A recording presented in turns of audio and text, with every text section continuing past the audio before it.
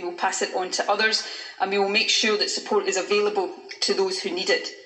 We will also carry out ongoing surveillance and furnish the public with up-to-date information about transmission rates and significant clusters. That system of Test and Protect run by NHS Scotland is already being used on a case-by-case basis. From the end of this month, it will be available on an expanded basis in every health board across the country.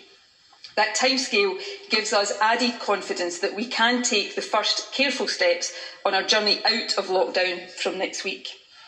Test and Protect will be a crucial tool in controlling this virus.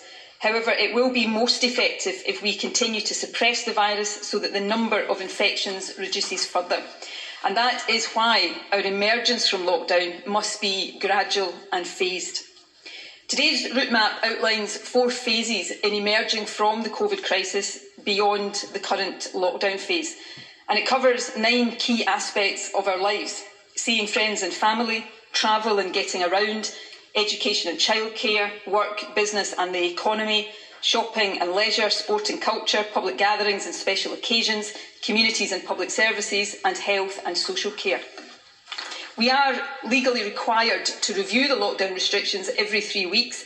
The next review date is next Thursday, the 28th of May.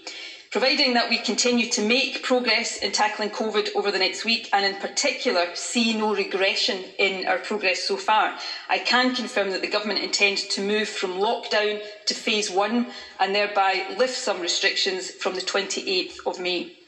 As we enter later phases, as and when the evidence allows, more restrictions will be removed. Details of the relevant criteria to be met and restrictions to be eased in each phase are set out in the document.